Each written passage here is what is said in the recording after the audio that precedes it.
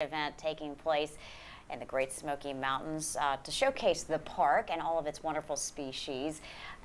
It's the Salamander Ball. It's October 4th, and Discover Life in America is involved with that. Todd, which you're joining us. We have you on each year. Yes, this is a very fun event to celebrate all of the education that you will do across East Tennessee when it comes to the Great Smoky Mountains. But let's talk about what is the Salamander Ball. Yeah, well, it's our biggest fundraiser event.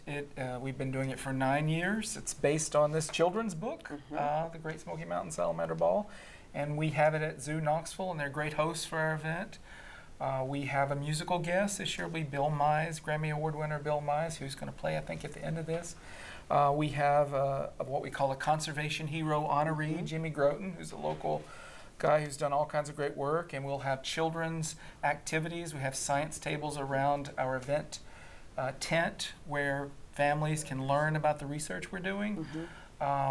If people come early with a ticket purchase, they get to go to the zoo and see all of the great things they have going on at the zoo. And then our event is 4:30 to 7:30, and we hope everybody will come out and have some fun with us. And you said this fundraising event supports your research. It supports all the research we do in the park. Of course, we've been doing what's called an all-taxa biodiversity inventory in the park for 20 years. We've found 1,006 new species to science in that 20 years, and we've added more than 10,000 new species records to the park's knowledge of what is existing in the park. Incredible. It's coming on October 4th at Zoo Knoxville. It is. And we thank you for coming on. Thanks.